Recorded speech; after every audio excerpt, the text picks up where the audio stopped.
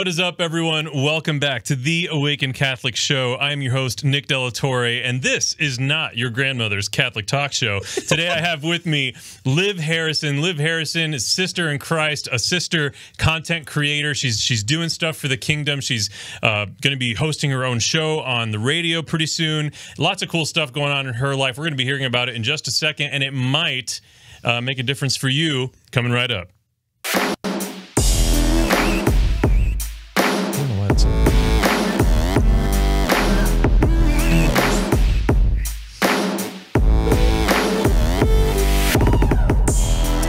Ladies and gentlemen, welcome back to the Awaken Catholic Show. Gosh, I'm so excited, Liv, to have you here in the studio. This is so wild. Because it means I'm not at my house. I know. And it is interesting, like, how the Lord works in mysterious ways. I know. Because, you know, like, recently, we were actually trying to record a virtual remote interview. We were. So Liv lives in Texas. I do. And which is not close to here. It's not close to here. I mean, even within Texas, most things are not close to anything. That's true. Yeah. It's a big state, Nick. It's a big state, yeah. So, but you're far away. So we were going to do this virtual interview, and Jesus said no. Jesus said no. Jesus said no. We had some technical issues that night. He knew better. He did know better. He knew this was going to happen. We did not. We literally didn't know this was going to happen until what? Maybe yesterday? Yeah, I mean, like seriously. 24 hours. So like, and that's where it's like, you know, kind of rad. Sometimes when things don't go the way you want them to, it's just trust. I feel like we've heard this before. I feel like there's a book that we read that might have a couple of things like this in it. Hold on. It's the Bible. Yep. No, you nailed it. That's the one. That's and the we're one. done. Yeah. Thanks, everybody. Good show. We'll talk to you later. Come to Texas. Thanks for coming. Yeah. Liv. So there you go. So I know it really is crazy because we really were supposed to, and I was bummed. Yeah. I was really bummed. I was like so sad because we became friends because of the pandemic, because of the internet. And does anybody say internet anymore? Is that what the kid? What do the kids no, I think say? they're saying the World Wide Web. Stop. That's like when I used to type out, like, you know, and I'd be like www, and everyone's like, you don't have to do that anymore. And I'm like, okay. So anyway, on the social media accounts that we all share, we met. Yeah. It's true. It's true. It's actually, I mean, it's wild how that the pandemic, as much as a lot of people suffered and there was a lot of loss, like, the world changed not only for the worse. Like a lot of really interesting things happened. Let's hold on to the pandemic talk because we are going to talk about the pandemic today and some of the ways that it actually affected Liv's life. Yeah. And for the better. Interestingly, some amazing things that happened in Liv's life. Before we get any further, and got to let you know that if you enjoy the Awaken Catholic Show or any of the shows here on Awaken Catholic, or you're just super stoked that Liv is here today, they're like, we don't even know if you're half as stoked as I am, no, seriously, if you love this stuff, if it's made an impact on your life whatsoever, I want to encourage you to be a part of what makes all of it possible. So if you are interested in being a part of the Awaken Nation, which is a group of people that are in the family of Awaken Catholic, and they make monthly contributions. It's an automated thing. Could be the price of a small cup of coffee or a big one, or a small one at Starbucks, which might be more like a bigger one. Anyways, whatever it is, if you are interested in helping us in this mission, please visit awakencatholic.org/donate. Well, that's great because I can say I am not just a guest today, but I am part of the Awaken Nation. That's so true. So look at that. I'm not just putting my money where my tail is. I'm putting it where my mouth is. Is that a Texas version of that? I don't know. I just made that. This is why I shouldn't be. They're like, why is she here? Well, I feel like I mess up sayings all the time because I'm Cuban. So I don't know. I use the excuse that English is my second first language, so I can pretty much say whatever I want. Texas, we just have our own language. So I just want to encourage everybody at home. Like, look, I'm not. Yeah, I mean, I'm part of it. So what are you doing? Yeah, Liv joined the Awaken Nation. But check out awakencatholic.org/donate to join the Awaken Nation, like Liv did. I did. So let's talk about the app. I would love to talk about the app. I was hoping we were going to talk about the app. Well, you're in luck, Liv. You're in luck, Liv, because we're going to talk about the app. Listener, viewer, if you are sick and tired of a nausea-inducing social media experience and you want to be able to connect with people, you want to stay connected virtually, and find the best place to consume Awaken Catholic content, you got to check out the Awaken Catholic app. There's also a growing library of great Catholic music on the app. There's a prayer library. I think think, one of the better rosary guides. You know, a lot of the rosary guides and apps. I love how you kind of put that in there. You're like, I just want to put. I'm not going to name names. Yeah. I'm not going to name other apps. Yeah, but they are inferior. I'm not going to call them out, but a lot of the other apps that have rosary guides, they make you follow each prayer and click it. Like if you're not also holding a physical. So basically, if I wanted to pray the rosary with one of the other apps, I have to be holding the rosary in one hand, and then I have to be like fingering the digital.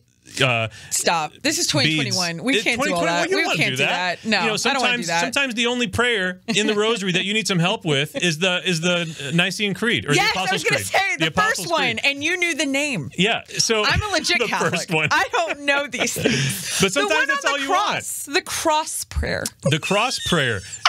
That's on there too. Sometimes all you need is the Glory Be or the Fatima prayer that we say after the Glory Be, and you don't want to have to go through the entire rosary worth of prayers reading through them when you already know the rest of them.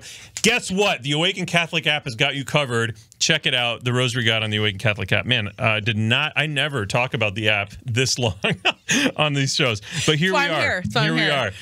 So okay, and then. That is it. That's all I'm going to do as far as that stuff. It's all plugging. Yeah. We're done. We're over Awaken Catholic. Yes, we are leaving this business right now.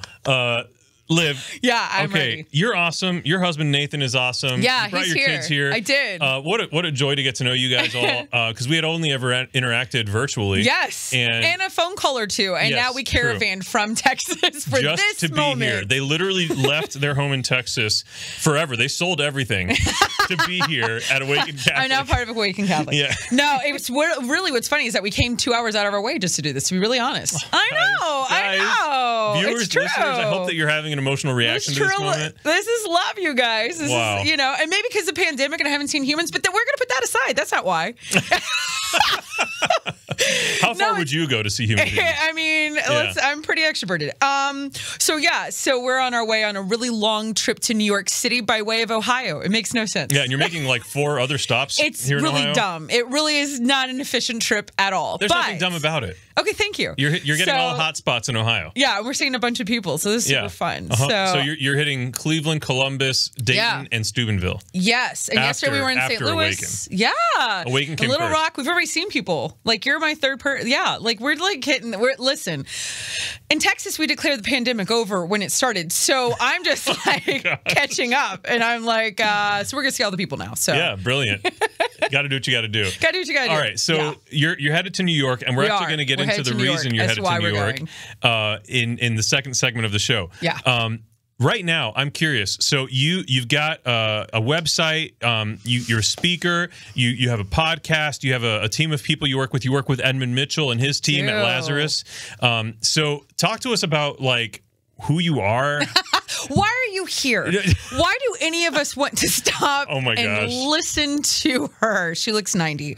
Well, I'll tell you, Nick. Thanks for asking. You do not look, that's the stupidest thing I've ever heard. In fact, when you told me that you and Nathan have been married for 21 years, it's like, what? How does someone... As embryos. We met as embryos. We high-fived through... That makes more sense. Okay. Yeah, no. So yeah, I am. So I listen, it's an interesting story. I got started in youth ministry. Like who didn't, you know? Like my first talk I gave, I was 13, literally started. And then I started emceeing things when I was 21.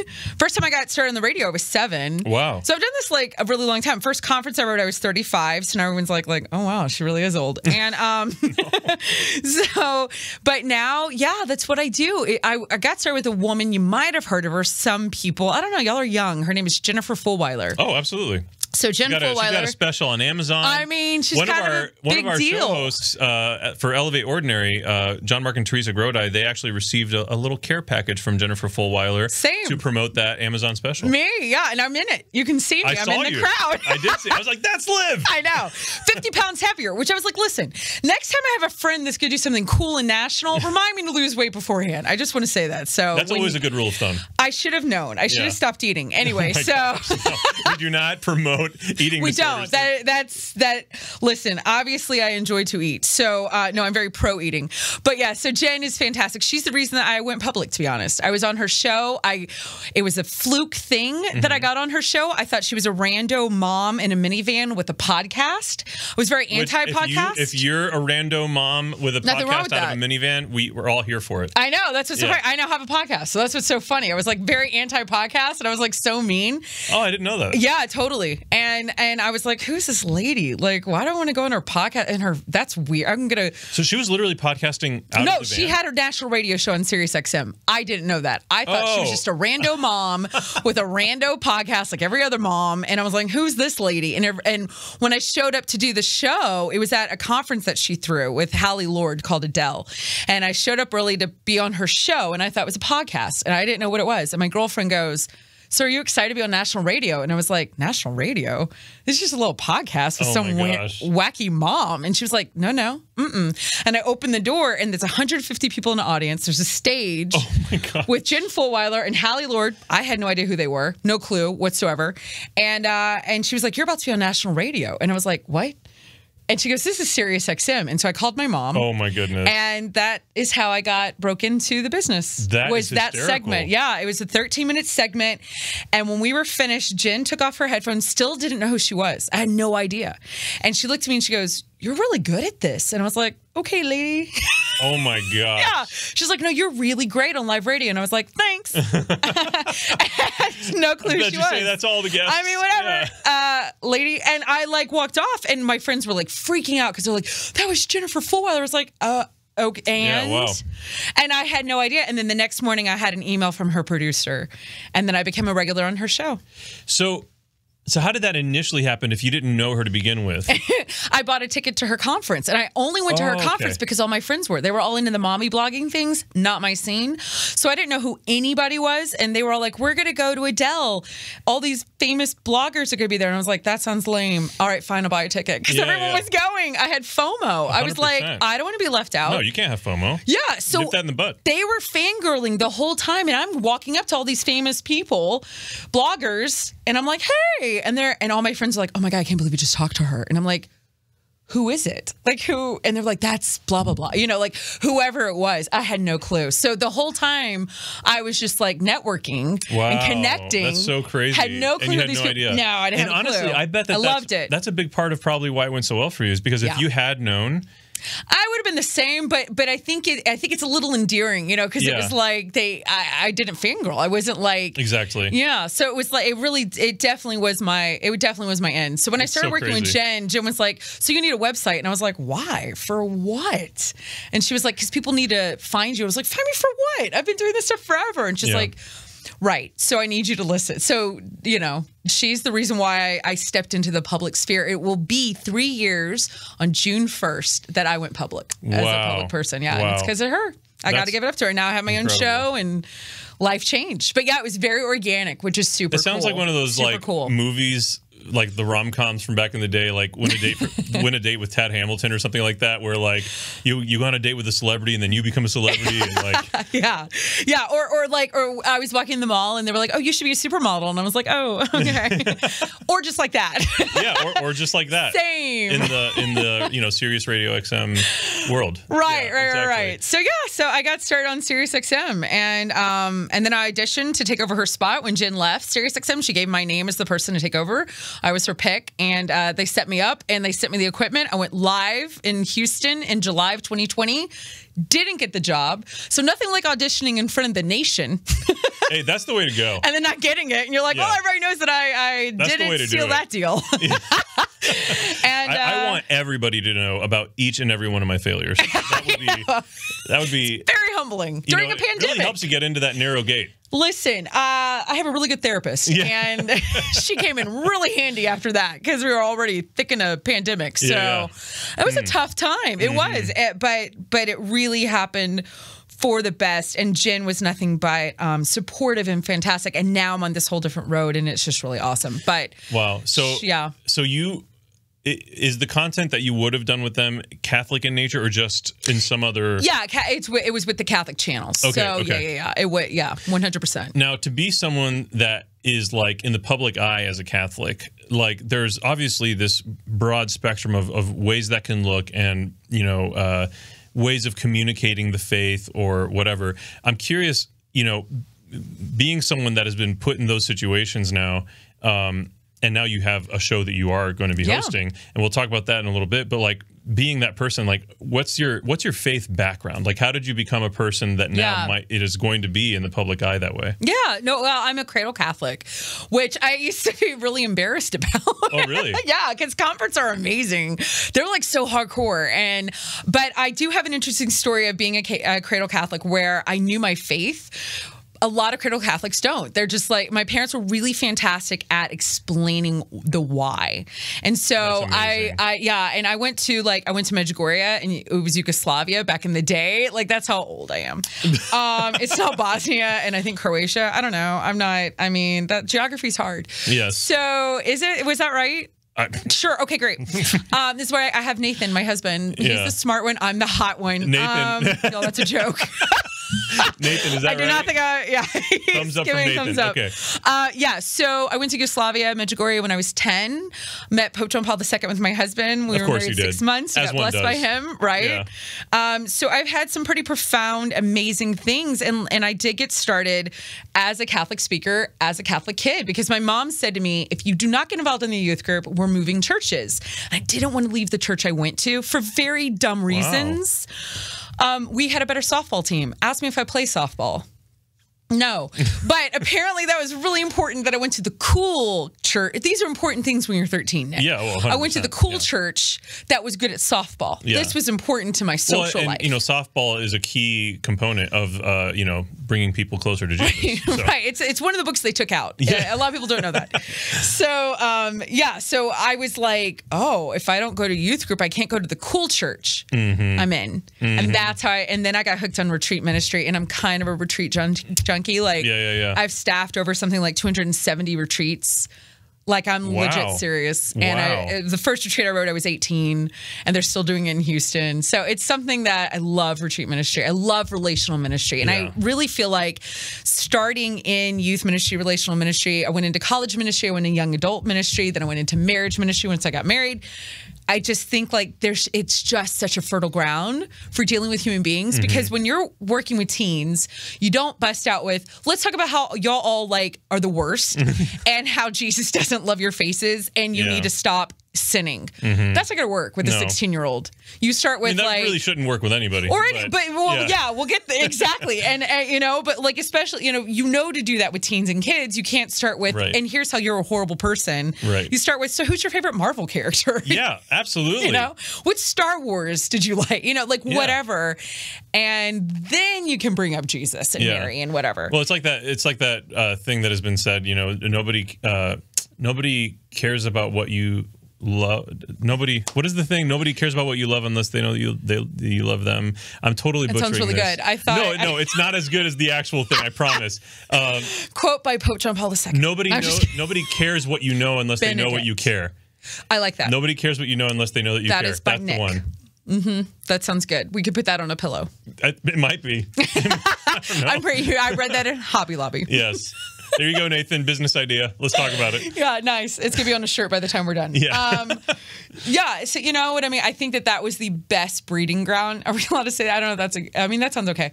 To become a speaker, to become someone who does media, who becomes someone who does radio, to become someone who does podcasting, interviewer, like what I've gone into.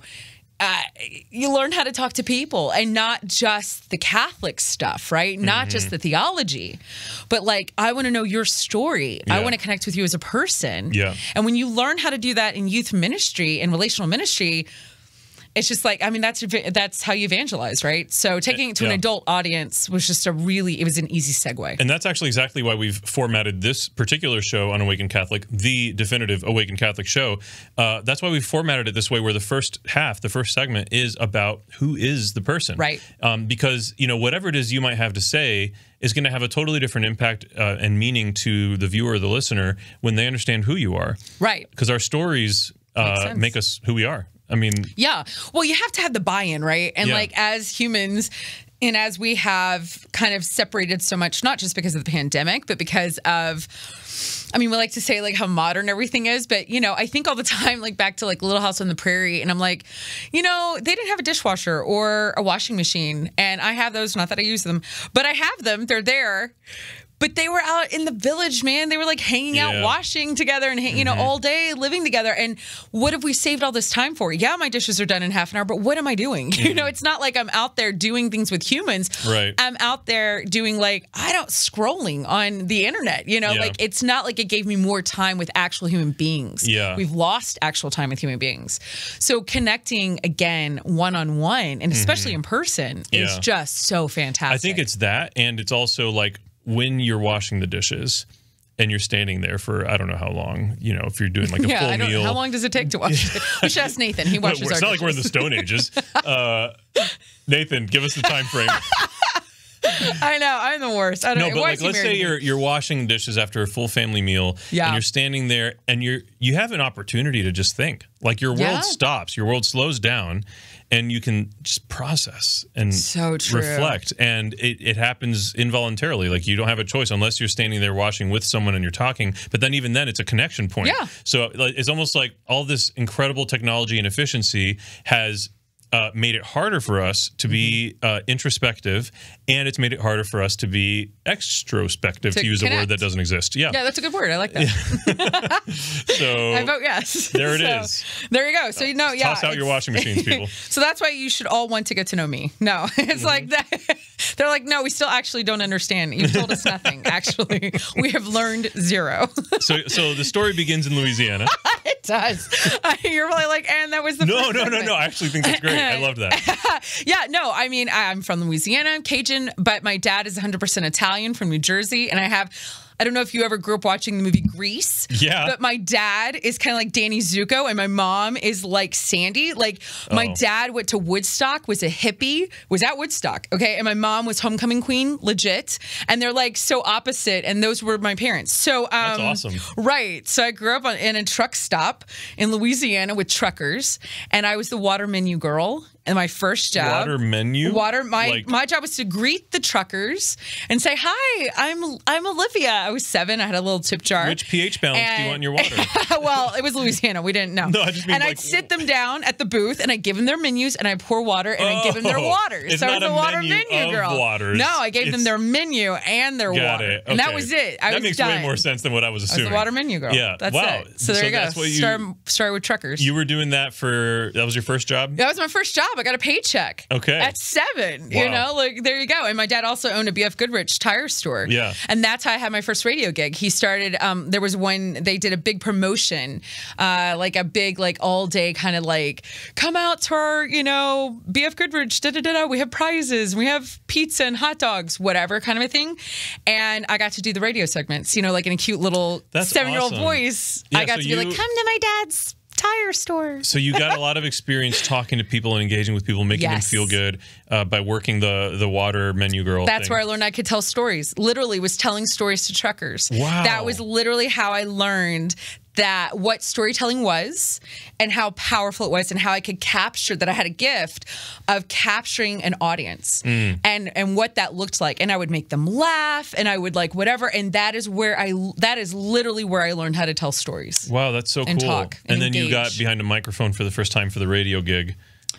Yeah, well, when I was, the BF Goodrich thing was after that. But that was like, they told me what to say. But then I kind of became the kid and in my small town in Louisiana where we would have like the whole town would come whenever like the 3rd grade did a play because it's that small of a town, you know?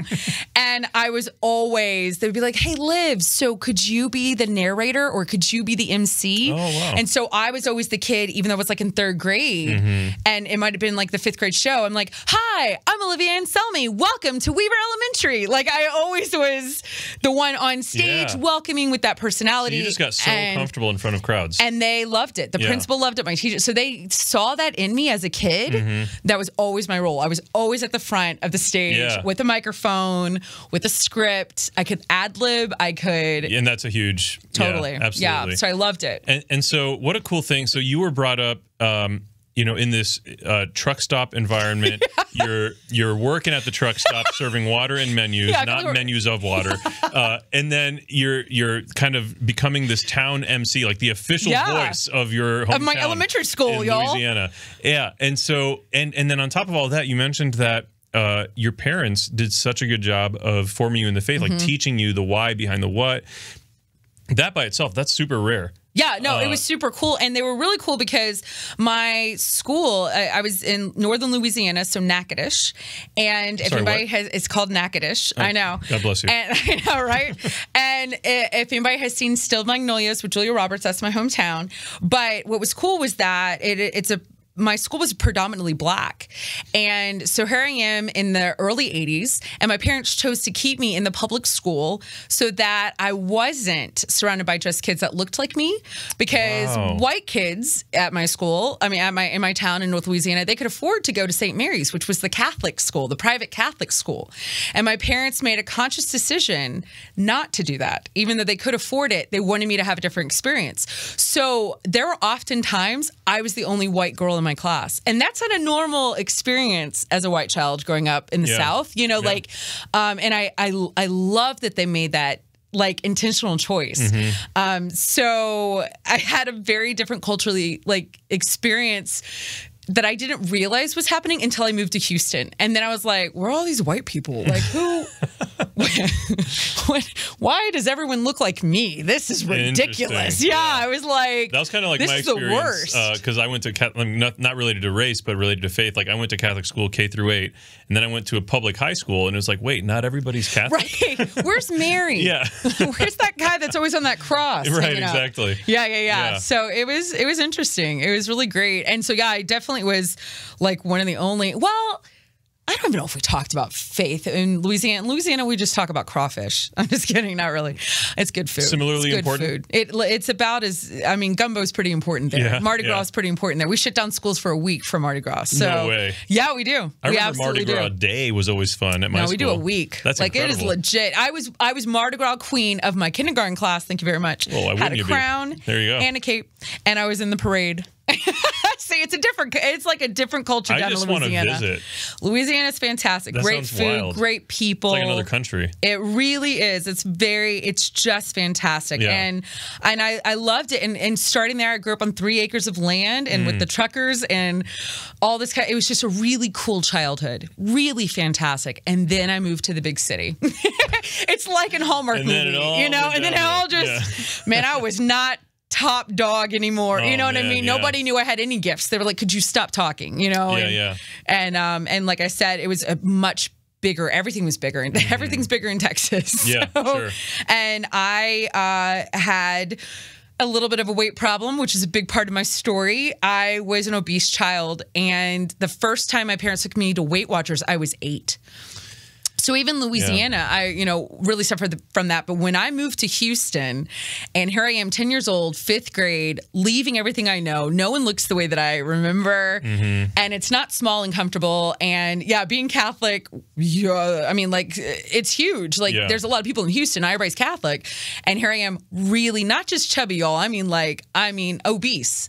Coming into a new school, that was a game changer. The episode on your podcast where you share about that story, I got really emotional. Aww. It was so touching, and you were so honest, and it was challenging to hear because it's so easy. Like I've talked about on this show and other episodes, it's so easy to want to avoid thinking about things that are uncomfortable or that are sad, and it was just so raw. And I thought that type of honesty, gosh, if we saw more of that, and gave people room to feel like, oh, I'm not weird for these experiences, I highly recommend. We'll put a link in the show notes for this episode to that episode on Liv's podcast. It's a tough one. It's a tough episode. But it's powerful. It's so powerful. And you give so much of the background and the story. And it is, like you said, you're a great storyteller. And it was a very well told story. I told Alina after I listened to it, I was like, gosh, I almost cried 3 times. And I don't get emotional. Wow. Yeah, it's one of my coping mechanisms from my childhood trauma. So great. I'm glad we're here. Yeah, let's talk about childhood trauma. No, but just I highly recommend that. And I think I even texted you after I listened to it. So good. Thank you. Well, and it's funny, and I didn't think about this connection. I actually was never comfortable talking about my weight until an episode I was taping with Jen Fulweiler. Actually, it wasn't taping. We did everything live. And she broadcast from Austin. So I would drive to Austin. It's about 2 hours from Houston. And we would be in the studio together. And it was April of, 2019, I believe. And I went on the air and I told my story and said how much I weighed. The heaviest I ever was, which was 458 pounds. And I told that story for the first time publicly. I left Jen's studio, went to a Catholic church, and broke down. And I posted a photo, and there's a great Catholic speaker in front of mine who's an author, who's now a really good friend of mine, Mary Lindenberg. I don't know if you know Mary. No. And she called me and said, because she's been doing this a lot longer publicly than me. And she was like, friend, what you just had was, what did she call it? She said emotional, she said a word for it. She had a term. And she said, you shared something so vulnerable and so, because I was just like losing it, Nick. Like I was like, it was like a purging. It was almost like, you know what I mean? It was like a detox. Because I never said those words, I was morbidly obese. I weighed 458 pounds. Like as a woman to say that, you know? Yeah.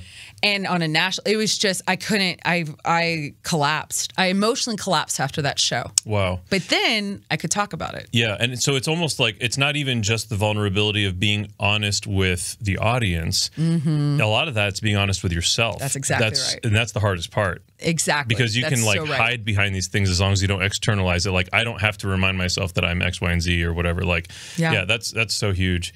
I'm going to take a quick detour. Yeah. Quick detour.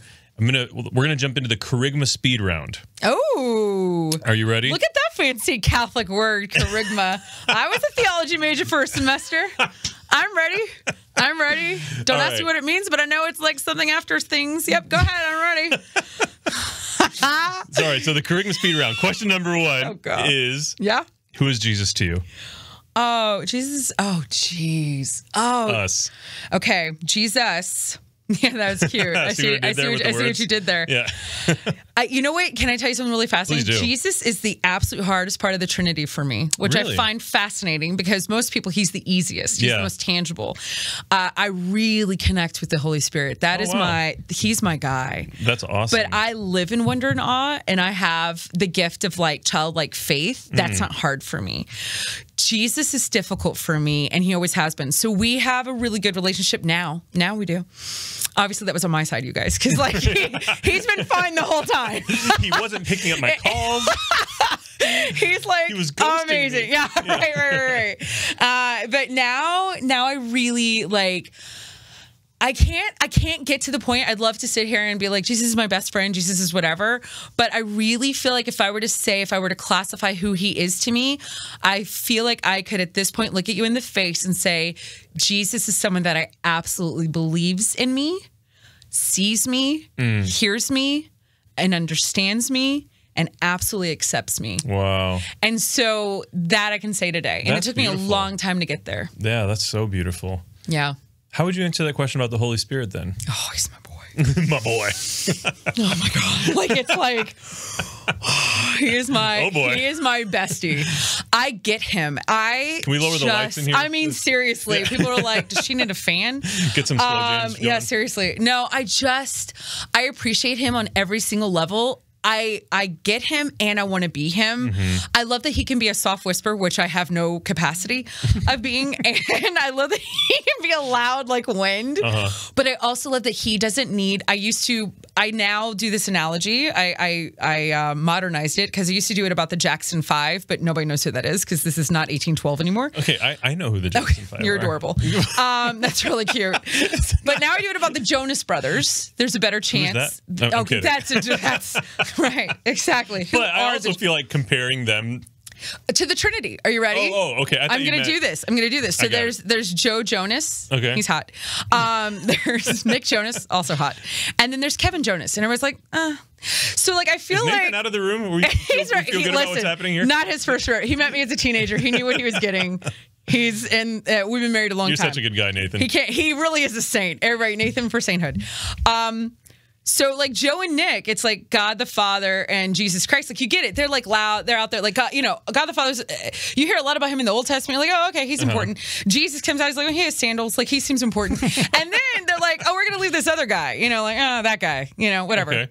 whatever. And you're like, oh, okay. Like nobody like pays attention to him. And I'm like, that's Kevin Jonas, y'all. Like Kevin Jonas doesn't get any love. Like if Kevin Jonas came to a mall, no one would come. They'd be like, where's Nick and Joe? In sync, basically anyone in the band other than Justin Timberlake. Than JT, no.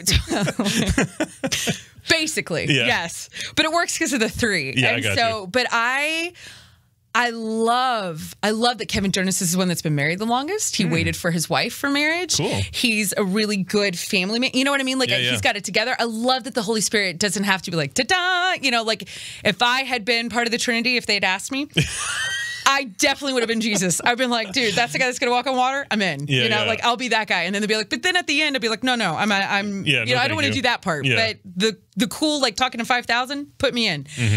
But when they would explain the Holy Spirit part of like, look, you're not going to get a lot of FaceTime. We're saying you kind of look like a dove. Maybe you come as fire. I would be like, well, I don't want to be that guy. You know, like that's not. But I love that about him. I love that he's here on this planet right now and we don't talk about it. He doesn't need it. I love that he's that cool and that like confident. That's so he's here, man. And we love to think like, oh, we just got abandoned. Yeah. You know, there was God the Father. He was loud. There was Jesus. He was pretty amazing.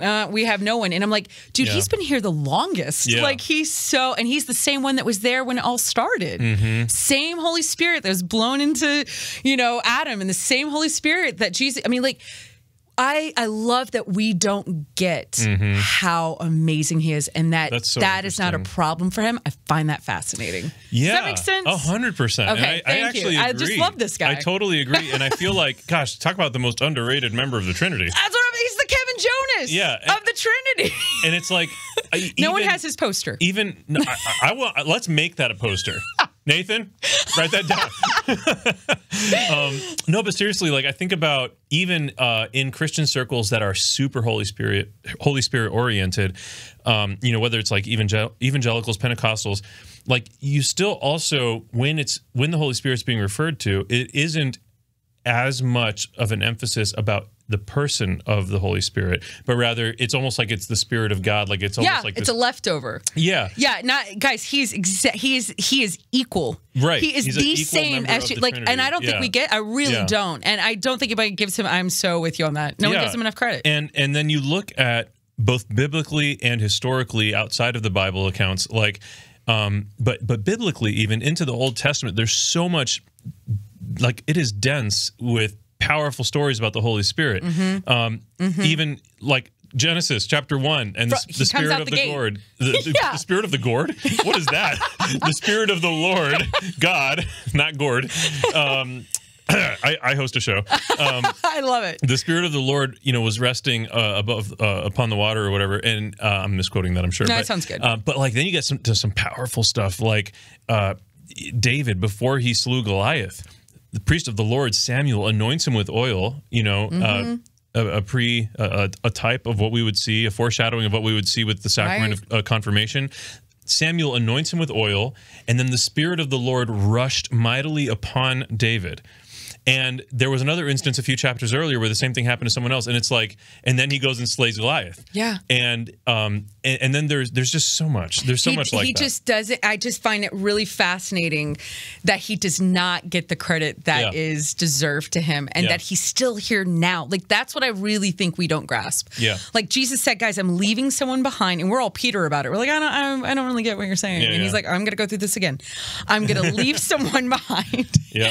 And we do not tap into that. And I find that mind-boggling because I like what you're saying. I know we don't get the power that he has, and he has literally been there from the beginning. Yeah. And I just think we're so blessed that to be chosen to live in this time, if you tap into it and you get it, I just think like you got to be joking. Like the Holy Spirit is where it's at. That's awesome. And we were left that for now, and so he's my guy. I get it. I love it. I love it. But I wouldn't have been him. I'd want my face on a bus. Yeah. Not the Holy Spirit. He's okay being in the back. So, okay.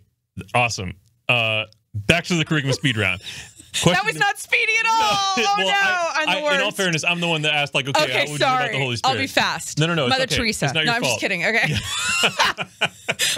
JP2. Next one. Okay, second question is. Okay. What's your elevator pitch for a life with Jesus?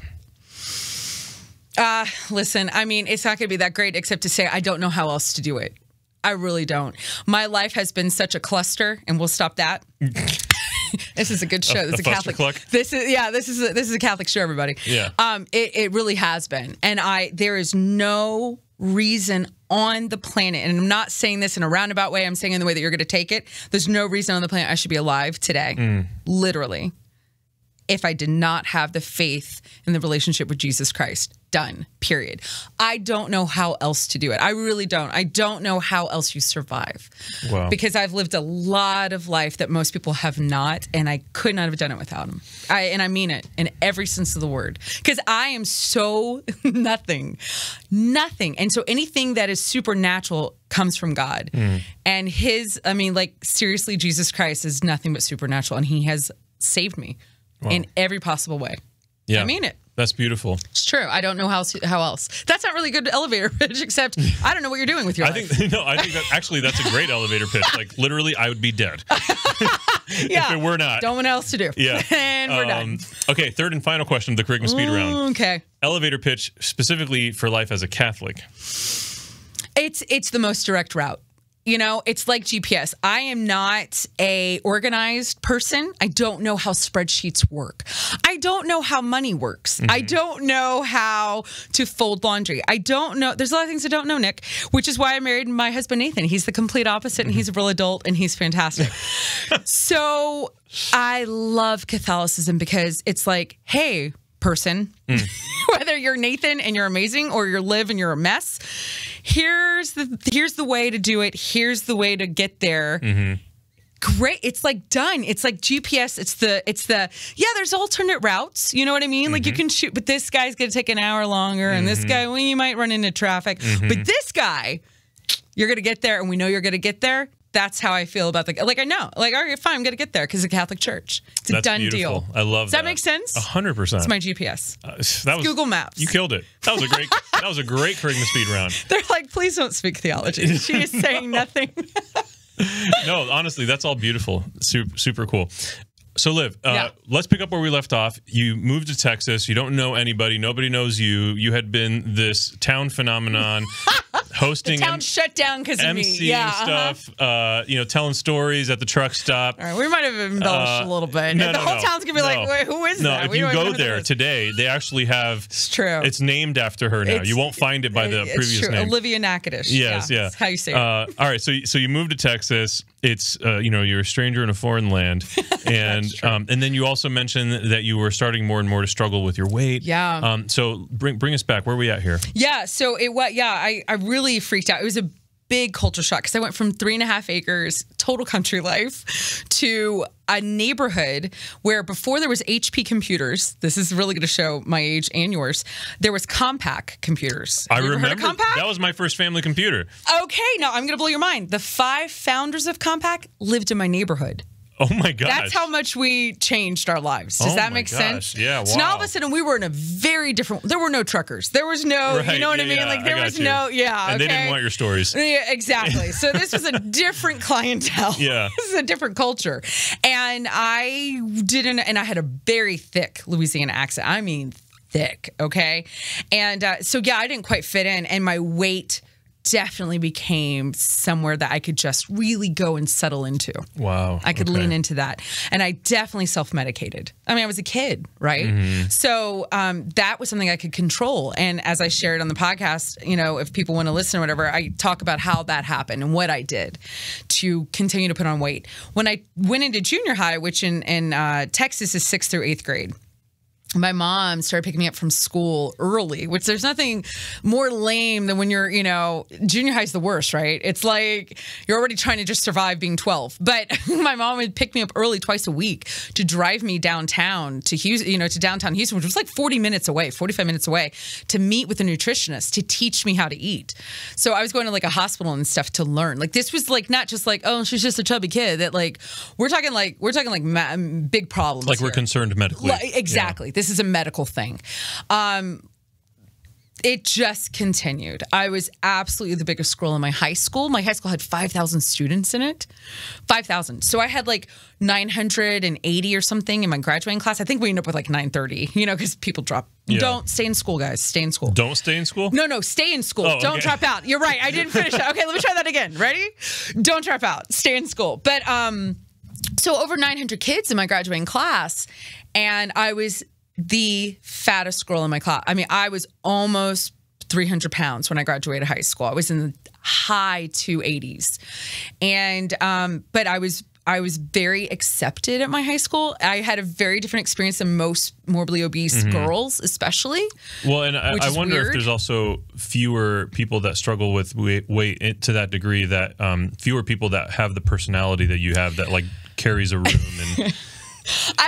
Listen, I have to say, it's hard to know. Did the personality develop because of the weight? Okay. I'm in a little bit of an identity crisis, to be honest with you, really and truly, because I do not weigh what I did. And it definitely is an identity crisis to be like, wait a second, when am I without being morbidly obese? You know, did I develop this persona as a defense mechanism? Wow, that's so interesting. Right. Or again, I have a good therapist. Or or these I guess that God gave me and it was going to come out no matter what was around it, you know. Yeah. But it definitely, I developed a boundary. I had a physical boundary that protected me. My weight served me for a long time, and I didn't understand that, and it really did. It was a skin protection boundary. You know, I used to call it my safety suit because it was, and it kept people and experiences at a distance that I didn't experience in my 20s. Wow. Even in my 30s that most people did. And then in my mid 20s, I was over 400 pounds. The highest we got recorded medically was 458 pounds. Today I'm like 163. That's incredible. Yeah, it's a huge difference, you know, and it's been a long journey and a long story. And I just literally started taking off the weight physically. I just had a major surgery, a 7-hour surgery to remove the first of 4 surgeries to remove the excess skin. And there's a lot into that. There's a lot trapped in that, emotionally, spiritually, physically. Who am I if I'm not that girl? Am I still the funny fat girl? Can I just be the funny girl? You know, am I like, I still think of myself as a fat person, and I do. I think of myself all the time as obese. Like I do not have a concept that I'm not obese. Wow. And what that means and how I can sit in that chair and not worry about it breaking. I mean, those were things I used to think about constantly. Sure. All the time. I used to hate going to restaurants where they would sit me in a like bench or like a booth thing. Now I'm always like, can I sit in the booth? And then I'm still scared. I'm like, I don't know if I'll make it. And I make it, you know, yeah. Like it's a total, it's really, it's trippy. And I know not everybody has that extreme with weight, but I like to talk about it because it is so extreme. Yeah. And just to put a human touch like experience on a very human reaction, my self-medication was with food. But a lot of people self-medicate with pornography. They self-medicate with drinking. They self-medicate with, I mean, plug it in, you know? I mean... Well, and whether it's weight or something else about yourself. Right. You know, for me, I'll be vulnerable right now. My nose, it really freaks me out. Like your nose? My nose. Okay. So you're hearing it here first, folks. This is when I was a kid. There's a reason. There's a reason you may have noticed that I always sit on the right side when I have hosts or when I have guests on the show. Really? Yeah. And there's also a reason that I hate that the cropped in camera, the close up of me is on that side, and it captures more of my left side. This is fascinating. So here's the story. When I was a kid, I was playing baseball and I got beamed. I was up to bat and I got beamed in the face with a baseball right in the face. Oh, and my nose ended up over here. Paramedics had to come right onto the field to get me. Half the paramedics that came to help me ended up having to help my mom because as soon as she saw my face, she started vomiting and fainted. Oh my gosh. And so, you know, there's just red mud. There's just stuff everywhere. It's a disaster. And, you know, I passed out, obviously.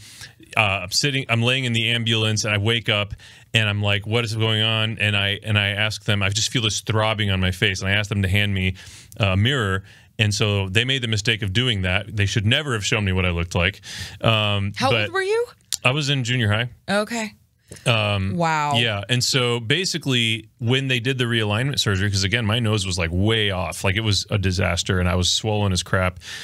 So when they did the realignment, I don't know what the reason is, whether it was something they couldn't have done better or if they did the best they could or something. I don't know. But basically there's just still this very slight thing where it's not perfectly aligned. And that's all you see. That's all I see. The moment I see a photo, the moment I see a video. You're like, gross. Yeah. And it freaks me out. That is so crazy. And so it impacts like family photos. Like I got to make sure I scurry to the one side. I got to, it's so dumb and it's so vain. But like it's literally since childhood. Yeah. That has been a thing. It's and like branded in your psyche. Yeah, 100%. And it's like, someone like Alina who loves me, she's like, Nick, it looks fine. Don't worry about it. It's like, words like that aren't enough to fix so many years of deeply ingrained ideas about yourself. Yeah. Yes. And it's actually a great segue into that is so great because that's exactly what happened to me when I started losing weight, if that makes sense. And I found myself in experiences that I had never been in before because my weight had been a protection. Like it's funny if you have, not funny, haha, but like if you have an issue that is physical that people can see, like I always say, I was at such a disadvantage. I was at such a vulnerable, you said I'm really good at being vulnerable. People say that all the time. And I think it's because being morbidly obese, when I walked in the room, I couldn't hide it from you. You knew the thing I hated most about myself. You knew the darkest thing about myself that it was part of my everyday constant. If somebody was an alcoholic, they could hide that. If somebody was a pedophile, they could hide that. I don't know that. But I walk in the door barely and you're like, oh, we know what her issue is, and we can judge her and we can know all this stuff. So I was already out there. I couldn't hide, right? You can't physically hide that.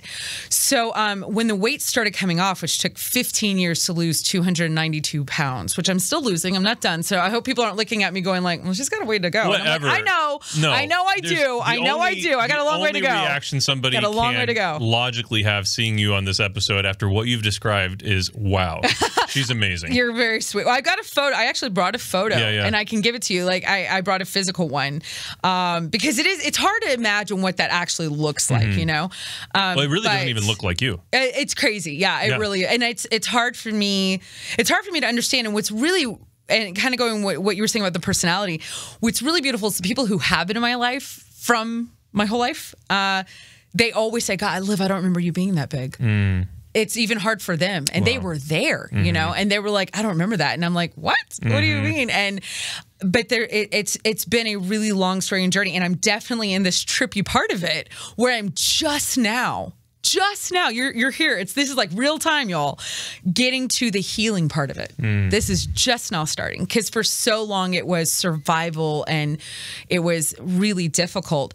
But I definitely ended up in some pretty scary, dark, very human spaces because we are complex and things that happen to us in childhood and things that are, a big deal that are ingrained in us and whatever. I mean, that comes with you into adulthood if it wasn't, taken care of, or I didn't even know. I didn't even know I needed to take care of some stuff because I've been protected for so long by my safety suit that when the safety suit was gone, all of a sudden I had some stuff and I was like, oh my gosh. And it was a really dark time in my life and I'm just now coming out of it.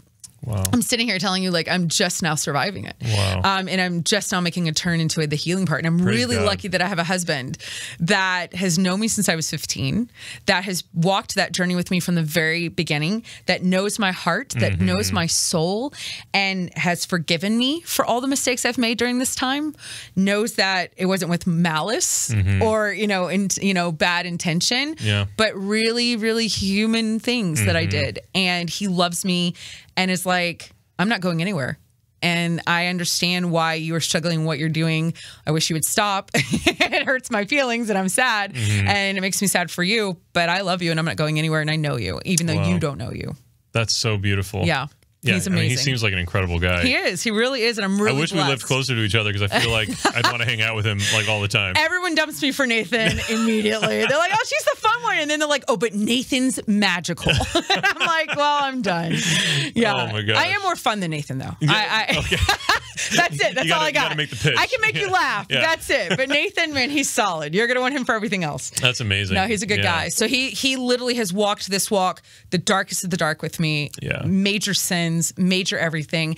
And I sit here as a sinner who has been forgiven. And I want to tell my story and not go into tremendous detail, but just to be really real about, like, guys, this is real life, you know, and there's real stuff. It's and we messy. are multi-dimensional people with all this kind of stuff. And you can love Jesus a lot, and you can meet the Pope, and you could go to Medjugorje, and you could do rosaries every night like I did growing up.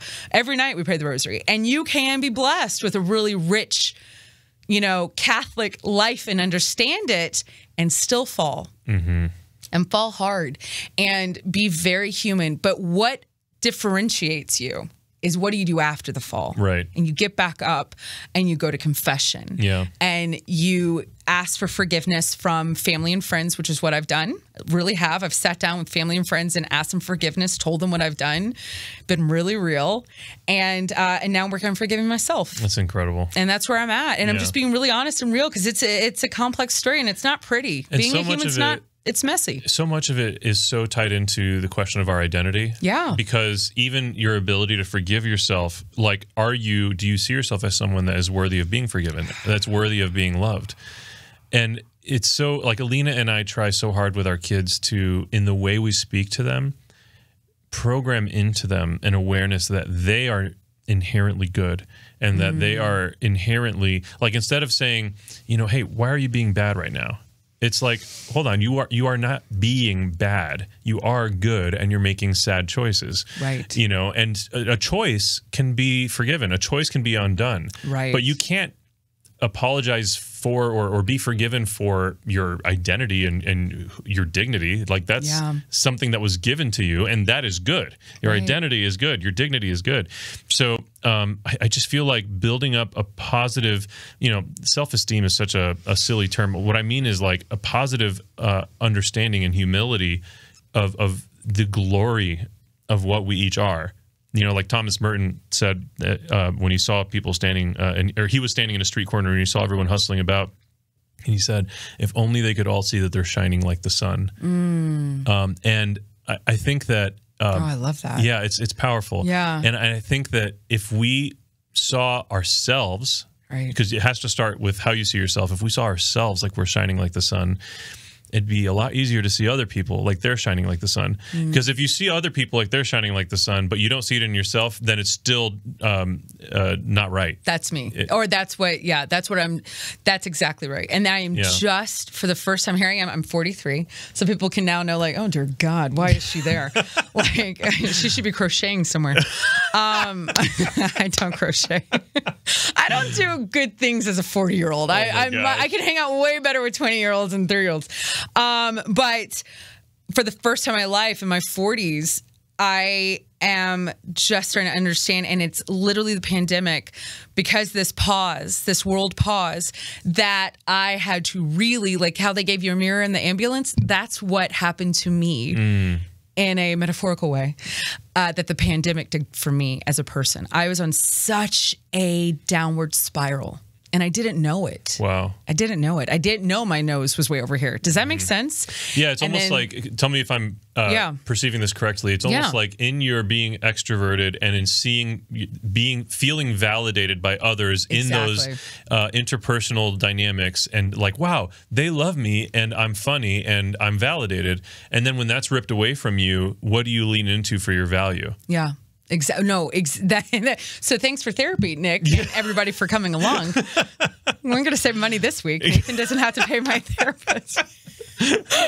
But yes, that's what I think that's actually my journal entry for this week. I'm just kidding. I don't have a journal. You're welcome. I don't write. I'll write it for you. I'll write this page. Nathan will write for me. He can write. But no, I mean, basically, that's exactly right. Like, I mean, for so long. And I mean by for so long, I mean until like now. Yeah. It's currently still happening, Nick, okay?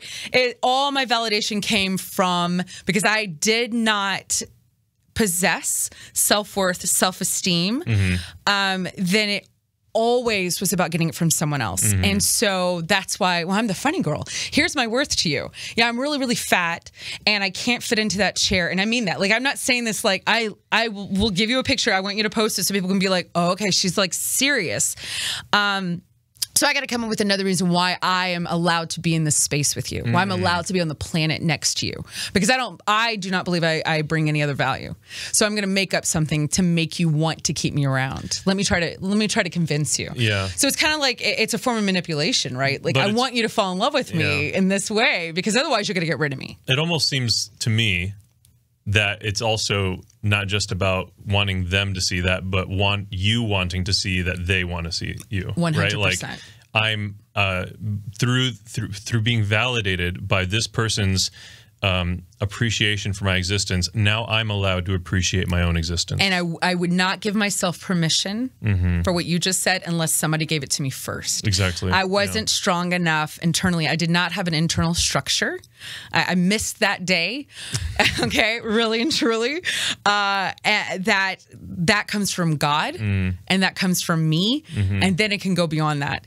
I am literally going through that right now. You're literally looking at someone going through an identity crisis. I'm not kidding. Like, this is like legit stuff, because once that safety suit boundary, physical boundary came off, and all of a sudden I was getting validation from other people, not because I was funny, but all of a sudden I'd walk in a room and I was looked at like a normal girl. I had never experienced that before. I don't have the stories from my 20s of being at a bar and a guy walking up to me and talking to me, or which might have saved you from some grief. It might have saved me from a lot of things. Let's be honest. You know what I mean? I never had that. Never had it. Because guess what? When you're 400 pounds and you're in your 20s, I was getting noticed, and the reason I was funny and why I was getting noticed was because, hey, I'm in control of why you're going to look at me. You're not going to look at me because I'm fat. You're going to look at me because I'm funny. And you're going to look at me because I'm going to control the situation. I'm going to tell a story. That's why you're going to look. And then all of a sudden, when that was different, and I still have the personality though, right? But I looked different and things were changing. It was like a person who's Amish, like going to New York City. Do you know what I mean? And you're like, where are the buggies with the horses? What is that? And we're like, guys, that's a car. That's an Uber, you know, and never seeing an Uber before. Like, my life changed when the weight dramatically left. And that took 15 years for that to happen. It took a long time. So I wasn't prepared. And so it's been a very interesting last few years of, I wasn't quite prepared for the world in this way, because I didn't know to be. I never experienced the world in this body, in this way. And here I am, a really Catholic person in a really strong marriage, but I'm very human. And all of a sudden, my life changed without my, like, not my permission in that way. So, you know, it's just, it's real. And I'm trying to navigate it. And it seems like pretty clear, like, in this transition that has been drawn out, but now especially with the additional surgeries you're doing, like, God, you know, is giving you the opportunity, has given you the opportunity, and continues to give you that opportunity to kind of like rebuild yourself physically. But it's coupled with an opportunity to reestablish your understanding of who you are, right? And I'm curious because, like, it's so easy. There's, you know, the throwaway term, like, you know, find your identity in Jesus, and like, great. But like, how do you do that? You know, like, especially when people are so complex, and when what, like we talked about earlier, what our identity is made up of, which is all of our ups and downs throughout life, like including trauma, including good things, the people that we know, all this stuff. Like, what do you think it can look like right now as you're rebuilding your identity and your sense of dignity, what it's based on, beyond like the cliche throwaway term of, you know, find your identity as the daughter of Jesus. Yeah, you know, like, well, listen, the daughter of the king. Whatever. Yeah, it's not helpful. You know, you need something tangible, and when you figure out that you have no internal scaffolding, it's this really scary thing, because at this point in your 40s, you should have some type of internal structure that has been built. But when you don't have any, I'm having to literally start from ground zero, and that's why I say, like, my foundation in my faith and with my husband and my marriage is the only reason I'm surviving this whole thing. Wow. You know, and you would think, oh, losing 300 pounds would be the hard part. Compared to what I'm having to do right now, that's a walk in the park. It took a long time. But what I'm going through right now is, I mean, like, this is the most difficult thing I've ever faced. And the pandemic is the biggest blessing, and not because of the pandemic, but it gave me the time. It gave me the time to process. It gave me the mirror in the ambulance to look at myself and to see the damage. Does that make sense? Oh, yeah. I didn't see it. I didn't know. Like it just happened. It's like it just happened slowly, like the frog thing. Like if you put a frog in boiling water, it'll jump out. But if you put a frog in a pot of water and you turn it up slowly, he'll die. I was slowly dying, and I wasn't aware. And so the pandemic literally saved my life because it gave me the time and it gave me the space to do the work. So the emotional work started, and the first thing I had to do, and I talk about this now, is I was meeting with my spiritual advisor in April of 2020. So the pandemic had just kind of started, but I already knew I was a hot mess and I was in a lot of trouble spiritually and emotionally and all the things. And he came over to the house, and he looked at me, and things were getting really dark. And I mean, like, I didn't have a reason to stay on the planet dark, not just, and he looked at me and he said, Liv, you don't have any hope. And I've always had buckets and loads of love. Like, I want to lick everyone's face. So also the pandemic was terrible for me because I was just like, why can't I hug and kiss everybody? Yeah, full discllosure, like, super glad that hasn't happened here yet. So no. People don't like it when you do that. Yeah. So. Did you have to learn that the hard way? Oh, I had to learn that the hard way. I'm like, okay, like inside I identify as like a lap dog. Like I just want to like sit on everyone's lap and like cuddle. I mean that in a good way, in a Catholic way. See, it works. Okay. Anyway, and also faith. I've always had faith of like a child. Like I've never had to think about it. I'm like, believe in God? Yeah, done. Why wouldn't I believe in him? People are like, do you need any proof? I'm like, proof for what? No, you told me you believe in him? I'm done. We're good. Hope though, yeah, I don't have that. And I didn't realize that. And so starting in April of 2020 until kind of recently, I think I probably made it a whole year. I literally, before I started the day, would say, God, I need heroic hope. And he told me to say that. And it came from a book, my spiritual advisor. And not just hope, but heroic hope. Like we're talking about a different level. And I knew I was that far gone. I was that far down the well. I couldn't get myself out. I couldn't claw myself out. This was going to take a supernatural being, and I know one. And I was like, well, now's the time to call that guy. Yeah. Let's call it Kevin Jonas, everybody. And so I called Kevin, and he picked up, did he? He picked up. Okay. He picked up. Well, he's not. He's Kevin Jonas. He's got the time. Sure. I'm talking, guys, these are all jokes. No, so I had to call on God, right? And I really did, because I could not do it myself. And so I literally had to go to him to ask for the strength to be able to do the work. That's how far, Nick, if that makes sense. I didn't even have the strength to do the work, because surviving and getting to the end of every single day alive was all I could do. That was it. That was it. That was the whole day. Yeah. That's all I could do. And we were just trying to get me to the end of every day. Yeah. But that's not a way to live, right? No. But I mean, it's also a reality. It's reality. For so many people. It was reality. I think that we don't enough, like some people a lot talk about the reality of spiritual warfare around us. Yeah. But some people, even those who talk about it a lot, like we're kind of missing out on some of the ways that plays out. Like, oh, I'm addicted to porn. It's spiritual warfare. Yeah, okay. So is 75% of the rest of the human beings on the planet. Right. And I don't mean that to diminish. Right. I just mean like it goes so much beyond that too. Like people that are in despair. That's spiritual warfare. Yeah. And they can just feel like it's depression and get medicated, and that can help. But like, there's another side of what's happening here. And it's kind of like, I don't, viewers, listeners, there's a million different places to stand on the topic I'm about to bring up, but like childbirth, some people are like, oh, please give me all the medicine. And then other people are like, I want to do it all natural. And there are pros and cons to both, obviously. One of them is that you hate the experience, and one of them is that you love it. But in the end, whatever, you can, take your guess about which one is which. Yeah. But my point is that like, when you numb the experience of childbirth, there's a lot that you miss out on, including a lot less damage to yourself, including that you only push when you actually should push, right? Rather than just pushing the entire time, ending up, I don't want to get super graphic, but like the point is that, a lot of times when we're just kind of band-aiding some of these issues, when there's spiritual components at play, like Liv, the devil wanted you to lose that battle. 100%. Absolutely. The devil still wants you to lose that battle. Every day he cheers for that. Yeah. And viewer, listener, like if you are struggling with whether it's depression or despair or a lack of knowing why you should keep living or any number of other things, every single day you wake up, that's not like a vacation day from the battle. Like, the devil wants you to lose. The devil doesn't want you to have joy. The devil doesn't want you to live heaven on earth here and now, even though you have the opportunity to, through the sacraments, through the church, through community. And so, like, you know, there was so much happening there, and still is, because you're still in this. I am. I mean, I'm coming out of it, right. and it's, you know, it's a complex story.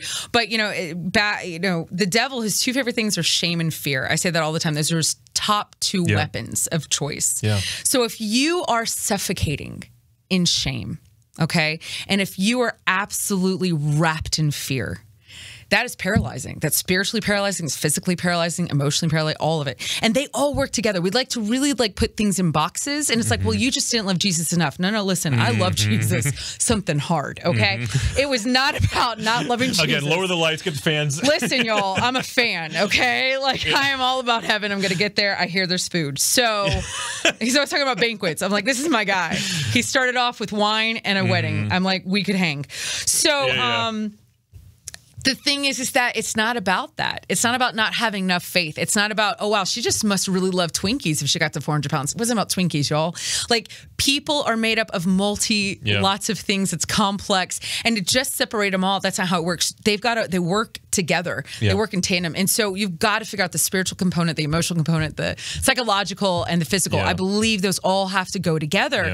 And so for me, I was so damaged and wounded and not knowing it, but you don't get to 458 by being, you know, like living on a rainbow. And I was always this happy and joyful and energetic and popular and well-liked. And so it, you know, it's like, well, what does she have to be saying? And I love bread, you know, so it was like, well, she seems to win at all the things. I had a hot boyfriend that I've had since I was 17.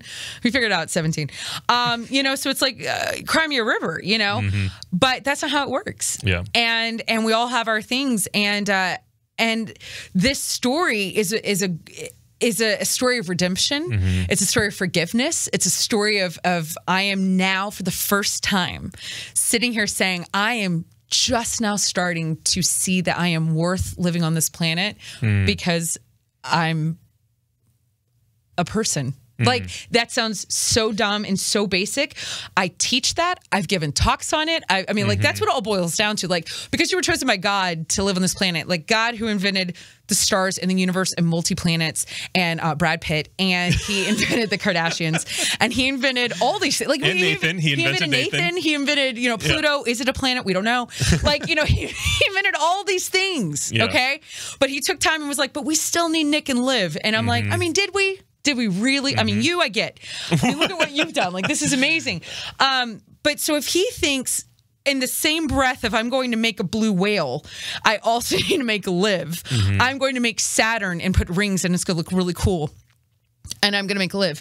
And I'm going to make Jupiter with that weird storm thing, and I'm going to make Liv. And like, you know what I mean? Like the Rocky Mountains, you know, glaciers, you know, Pacific Ocean. Liv. And Liv. Yeah. Like, you're like over here going like, I don't feel like I'm Kilimanjaro, you know, like what am I bringing to the table? But when you see, like, that's not only am I more to God because I'm an eternal soul, right? Than Kilimanjaro, but that it was an intentional choice. It wasn't because he was just having a low Wednesday and he needed one more soul you know, he was bored and there wasn't anything good on Netflix. He'd already seen everything. Yep. He did it with truth and intention and thought. Whoa, you know, like, okay, I'm more important than the Rocky. I'm not even a national park. You can't even get a stamp if you visit me. You know, like, that's maybe I should make up one. There you go. Nathan's shaking his head. He's like, and that's Nathan, the interview. Business idea. Live stamps. Yeah, exactly. We were like, how about I give you a stamp? No, not to meet you. That's what's so powerful to me about the theology of the body, and incredible, and even some of the stuff that's just in the Gospels, like where Jesus refers to us as gods with a lowercase g, right? Like, he made in his image and likeness. He wants like, to marry us, and he wants to bring us. He wants us to have some of what he's got, so that he can bring us up to his level. And he does that by lowering himself to our level because we're worth it. You know, like, that's so powerful. Yeah. And I think maybe that's where we make the mistake, or where the enemy starts whispering into us, and he's like, so you need to lower yourself. You know? Oh, interesting. Like you can't even be on that level. You're not worthy of that. And those are lies, because he's the one, he made this whole shindig up, Nick. I mean, he could have done this thing any way he wanted. He did. And this is what he chose. I don't know what plan B was or what the other options were, but this is what. So who am I to argue with the creator of not just the creator of this earth, the creator of the entire cosmos, universe, anything that exists? Who am I to say, well, but I think this was a trashy product, right? Like you were doing really well, but this I'm not going to get behind. How arrogant of me. Yeah.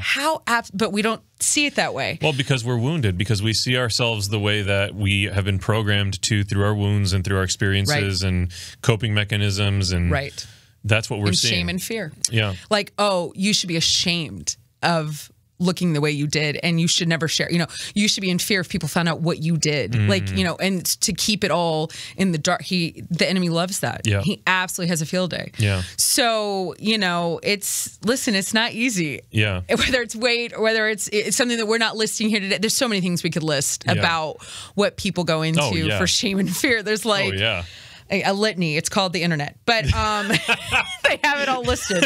I don't even know what all of it is.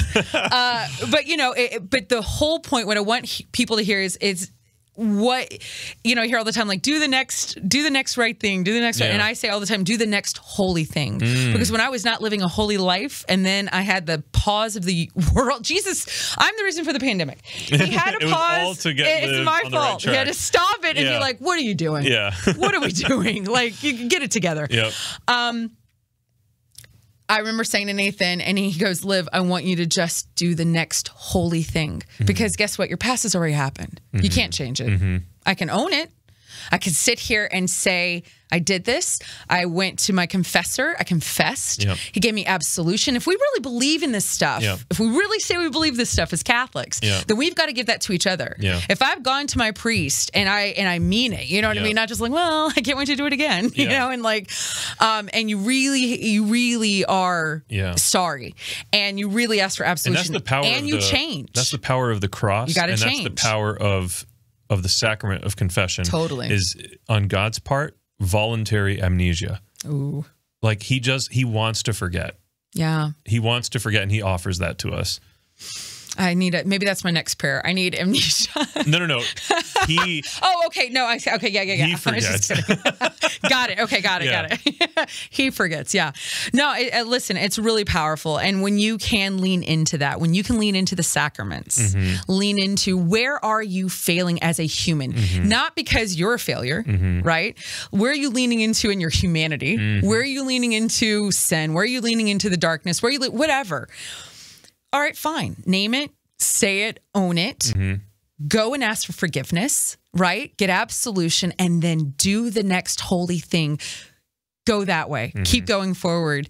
You don't have to continue. And if you fall again, you do it again. It's the same process over and over. When you taught your kids how to pee in the toilet, I'm gonna guess it didn't go smoothly the first, like it was a one and done, and then you never had an accident. Have you had a kid? You have 3. You know, like you know, like it's a constant conversation. You're like, let's go over this again. This is a bowl of water, and we're going to put things into this bowl and not on your sister's head. Okay, so let's just do this. And it's a constant thing. You've got to be as forgiving to yourself, okay, as you are to your children. And so I've had, that is where I'm at right now. I'm giving myself permission to be human. That's so good. That's where I'm at. That's so good. That's about as close as I'm getting right now. I'm gonna get there, I believe. Oh yeah. I believe. Well, but there's also no like I've arrived, you know, like no, you shouldn't. Right, exactly. Yeah, that would be scary. And I'm done. Look at this. This is the best God can do. They're all like, well, now I'm not going to believe in God. Oh, gosh. Like, no, everyone believe in him. So you were telling me before we recorded this that there was like a retreat experience or a conference that you attended that was a big part of. Yeah, this whole transformation. So I ended up writing a women's conference called Genius. And it kind of is what gave me a little bit, I have a very tiny platform, but this is where my little tiny platform came from. It's called the Genius Conference. And I did it in Texas twice. It was once in Austin, which is the cool part of Texas, and I don't live there. So then I did it in Dallas the week that coronavirus hit America. Oh like people were calling saying, so are you still doing this thing? I'm like, oh yeah, it's just in California, that coronavirus thing. Like nobody, you remember those days? Oh, I remember. Yeah, I remember that. We're like, that's like a San Francisco problem. Yeah, and I was like, we're far away from there. That's not how viruses work. Yeah. I'm a doctor. And so we were like, that doesn't sound right at all. So I had my conference anyway. It was March 6th through 8th. 2020. Like the fact that we got 150 women together miracle in a room, right, as this is all hitting the fan. We're really lucky that no one got, I mean, I can't even talk about that. Like, anyway, God was very kind. But the very first Genius Conference was the one in Austin. And it's a long story of how it happened, but it's a great story, but not for today. And so anyway, it's Saturday night. I have 150 women at this conference. I got Jen Fulweiler to come do stand-up comedy. This was right when she was becoming a comedian, and she hadn't done her tour yet, but she had a big set. And we did some comedy together in Austin. And I said, well, you got a 30-minute set now. This is a captive audience. You should want to come do this, Jen. And she did. And she came out of the goodness of her heart and was very kind and did her 30-minute set that a lot of it is still in the Amazon special. And it was right before her, Mary Lindenberg was giving her talk, who I mentioned earlier. All these people are all the same. And the term was emotional hangover. That's what Mary said I was experiencing was an emotional hangover. Yeah, that's good. Which is I know. That's really good. Mary's very wise. And Mary was my keynote for my conference. Again, I'm a nobody. This is when I'm literally not on the scene of anything. Nobody knows who I am. And I see all these really famous people that I got to come speak. Jen's going to come do comedy. I've got 150 people.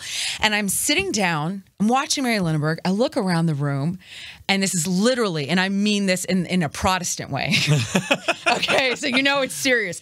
I heard the Lord Jesus in my heart, y'all. And I mean it. I mean it in the Baptist revival way in my heart. Because I don't talk like that as a Catholic. Yeah, I didn't grow up saying that. I'm not kidding. Literally, clear as day. Liv, look around this room. You've always been a connector. You've always been a networker, but this is the first time you've ever done it for me. Wow.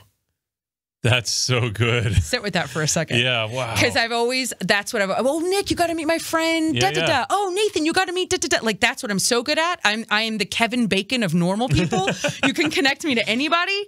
I never did it for him before. Never used my gift. I never thought about, wait a second. This is for the, but I thought the glory of God that I was doing was if I connect you guys and you guys were, but this was all about him. And that's when I understood my purpose. And that's really when my life started changing, was that moment. That was a tipping point for me. Understanding why I was put on this planet. Yeah. Yeah. And what my gifts were. So what did you do with that? And thanks everybody. We'll let you know how that goes. Yeah. And so, but we're not impressed. So what? Seems like you need another message, Liv. Yeah. Like, where's God now? He needs to talk to your heart again. Yeah, so that's a good question, Nick. I'm understanding this big personality I have. Yeah. This energy that I have. I'm Buddy the Elf, okay, as a human without tights, which that's a gift for all of y'all that I don't wear them.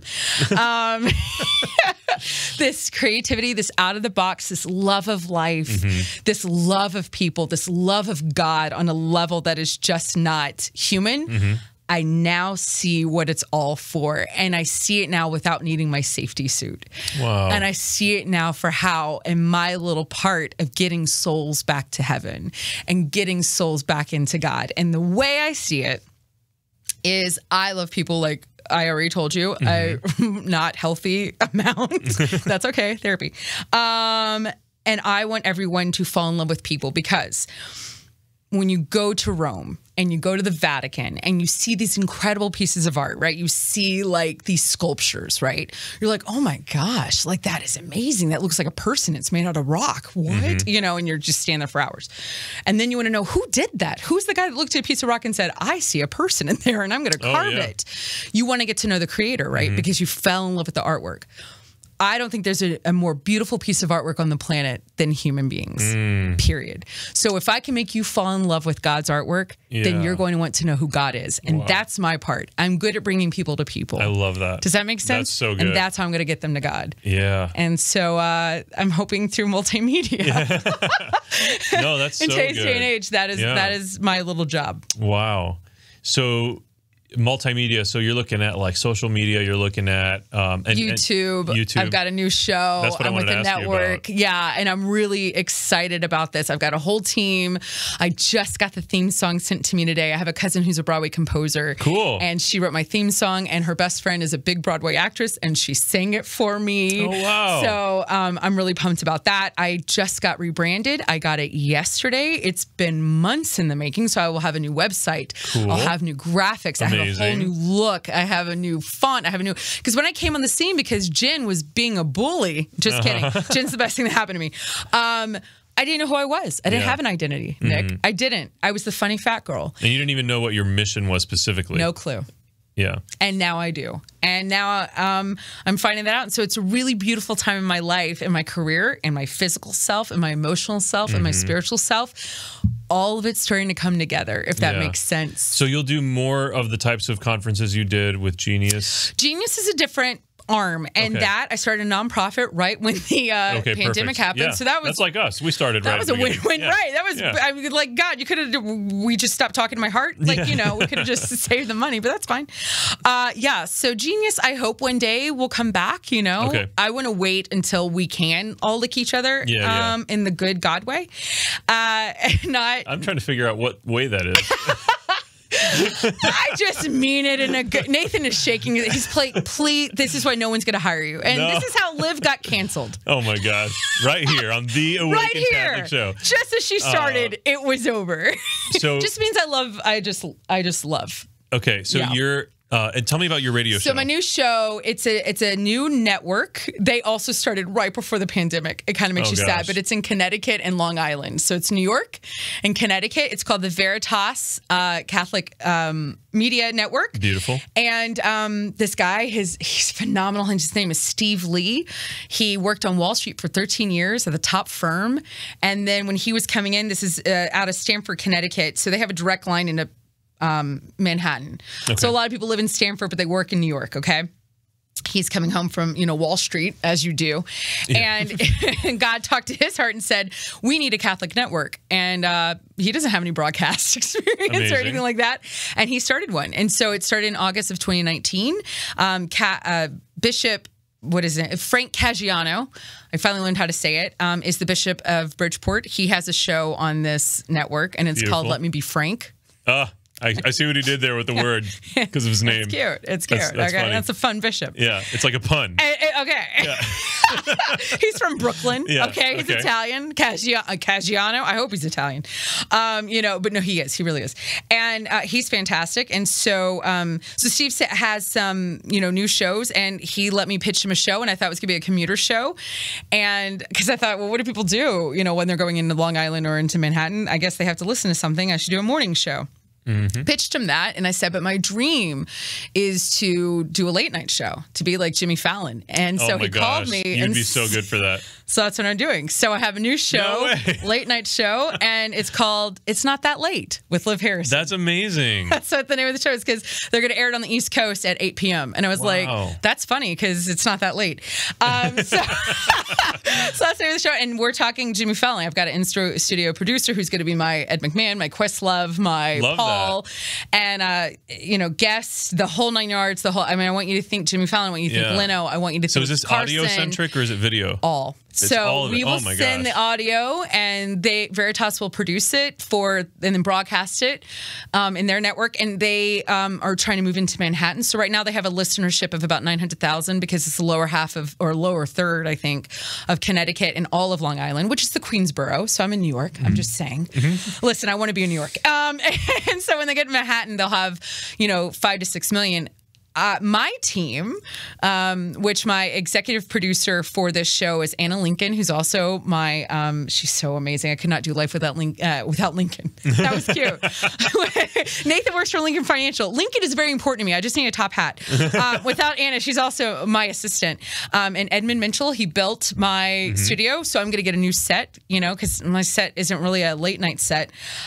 So you'll be producing all of this in the studio that Edmund is helping you build. Yes. Back in Texas. Yes. And we start production in like 2 weeks, and gosh. it will roll out at the beginning of July. The actual show. So my team will produce it for video, YouTube, all the other things, and the platforms of all the type of Spotify, and Steve is giving me full range, and I said, so it's gonna be an entertainment show. When I hear Jim Fallon, when I hear Leno, when I hear Carson, whatever, I hear entertainment. I don't hear like, all right, everybody, turn into Catechism page 12. Not that there's anything wrong with that. Yeah.